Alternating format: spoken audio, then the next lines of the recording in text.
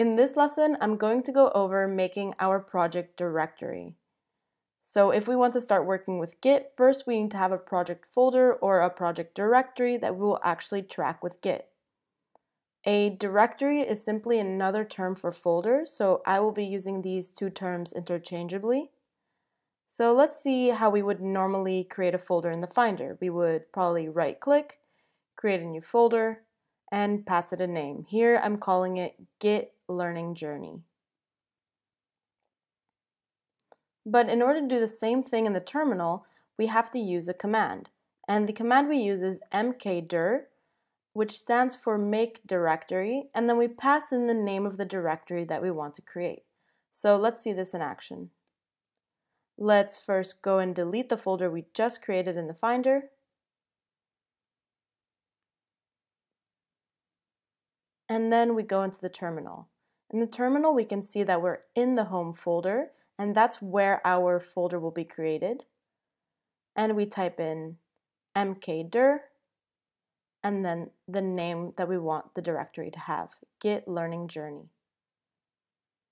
And what we just saw on the left-hand side is that our project directory was just created. So we've created our project directory, and you may notice that I've used camel case in order to give it the name.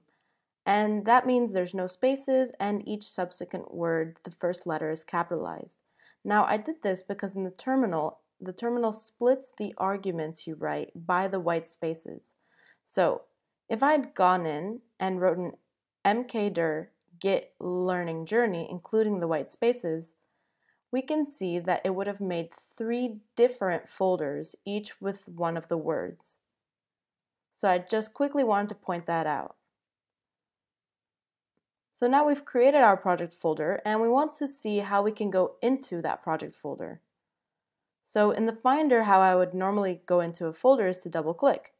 So now in our Finder window, we're inside the Git Learning Journey folder.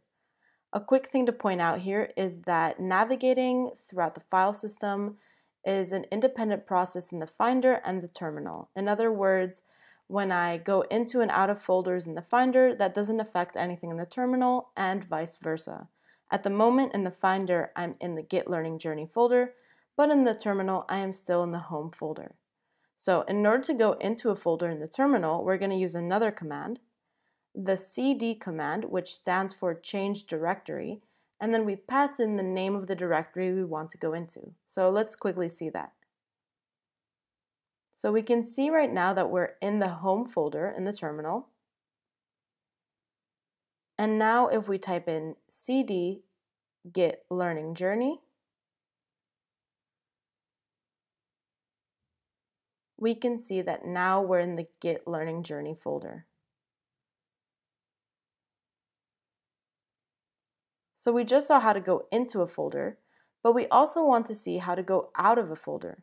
So in the file system, a single dot represents the directory you're currently in, your current directory, and double dots represent the directory before, or the parent directory.